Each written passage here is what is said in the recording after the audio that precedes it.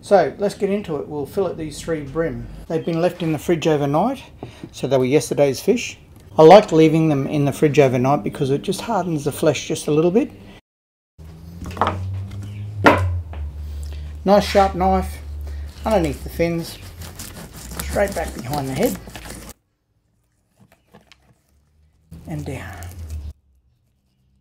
Don't think for a second I'm the world's best filleter. I'm not. Just the average Joe that likes fishing, that catches a few bream. They've all still got the scales on them, so we'll leave the scales on them. We'll take the fillets off and we'll knock the skin off, and they're ready for eating. And once you're up to the rib cage, turn around and knock that fillet off.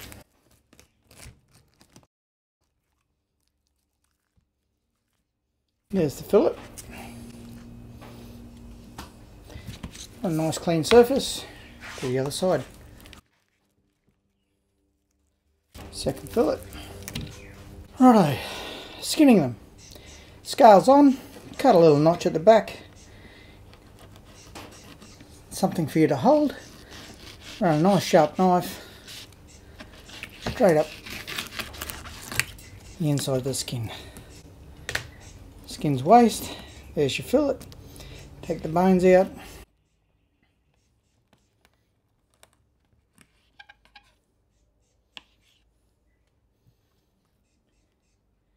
These ones got a couple little pin bones in the middle I like to remove.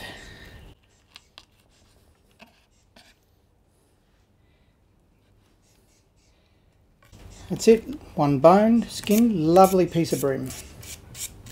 Okay, so these are our fillets. A few scales left just on them from where they've been sitting and when they were things. So give them a little wash in salt water, let it drip dry, and straight into the bag. Now, if you don't put them in salt water first, or they're not wet, they won't go into your bag very easily. Much easier to slip them into your bag if they're wet. If they're not wet, they're very sticky. Getting them to the bottom of the bag is near impossible. Well, getting them to the bottom of the bag flat is near impossible.